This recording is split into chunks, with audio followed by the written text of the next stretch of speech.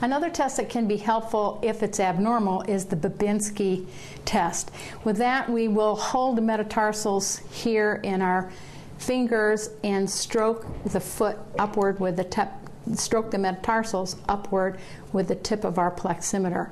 If this response is positive, the toes will flare up like this, and that indicates that there is a lesion above the level of that reflex arc area, which means probably above L6 somewhere. Evidence of what we call upper motor neuron disease. We also, while we have her in this position, want to palpate her muscles for any atrophy, because if there's significant atrophy, it's either going to be from disuse or from nerves. And so we can feel the muscles in her pelvic limbs all the way up her back, and of course into her thoracic limbs as well, to make sure that she has normal muscle mass and that it's equal in what we would expect for this dog.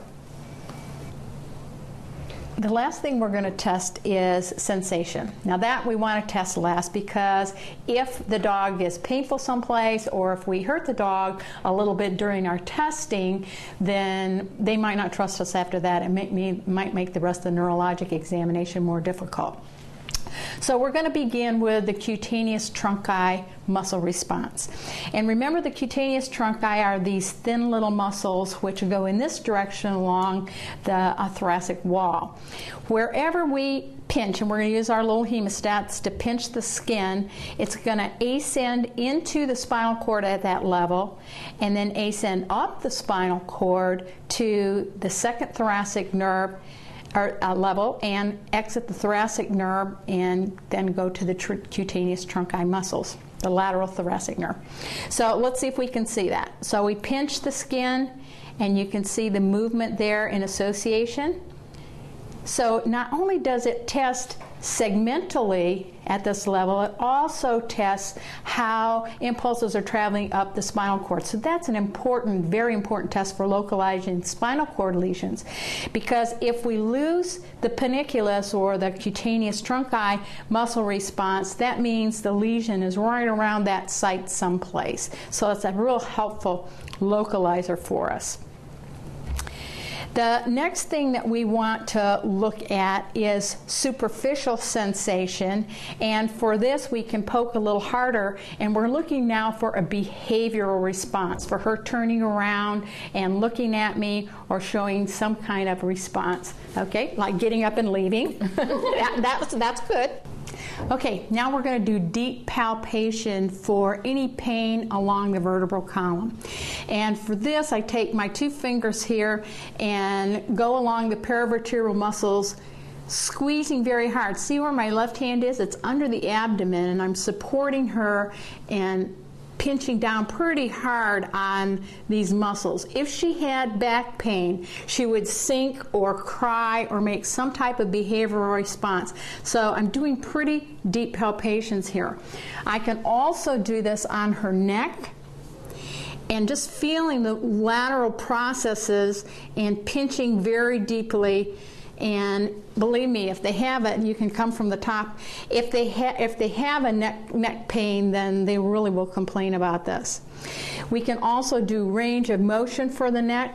Turn them to the left, turn them to the right, up and down, and get a feeling for how stiff their neck is and if they are having any neck pain. So the last thing we're going to test is deep pain. Deep pain is a very important thing to test in dogs that are paraplegic from spinal cord injury or from an acute herniated disc. We're trying to determine the prognosis and how severe the lesion is. Remember, we told you, and we usually use the hemostats for this, and I'm going right on the digit, right on the bone, the periosteum, and without much stimulus, she is flexing. With a little bit more, you see how she lifted her head and tried to get away. Okay, that's the deep pain response. Pulling the leg away is not a deep pain response. They have to show some kind of behavioral response up here. That tells us that it's traveled all the way up the leg, all the way up the spinal cord, all the way through the brain stem up to the sensory part of the brain, particularly the thalamus, to tell us that she has sensation there.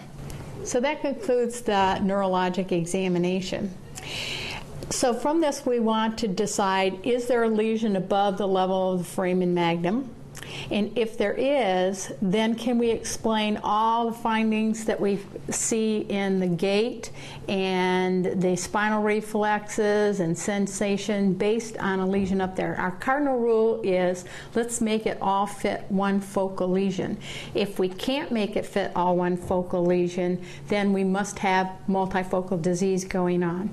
So we want to make sure that we answer our questions. One, is there a neurologic disease present?